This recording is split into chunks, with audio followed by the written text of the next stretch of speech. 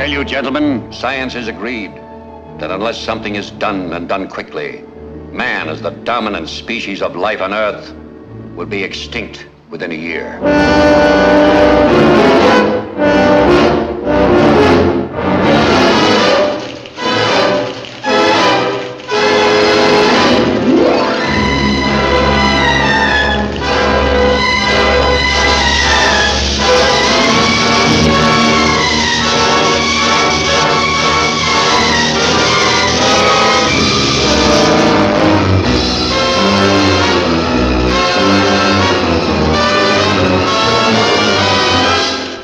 Of the President of the United States, stay in your homes. I repeat, stay in your homes.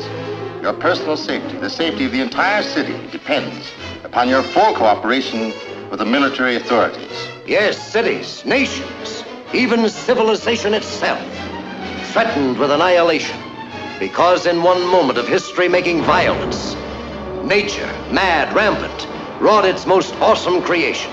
For born in that swirling inferno of radioactive dust were things so horrible, so terrifying, so hideous.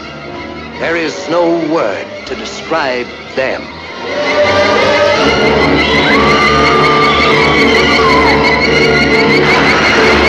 We may be witnesses to a biblical prophecy come true, and there shall be destruction and darkness come upon creation, and the beast shall reign over the earth.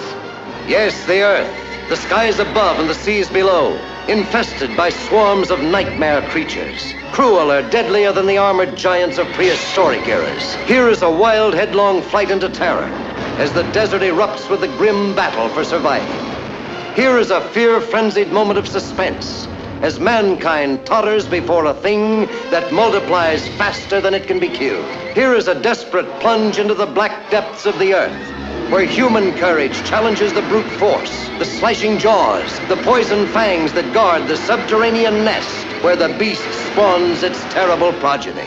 To all units, condition red, drain 267 is the target area. Repeat, condition red, drain 267 is the target area.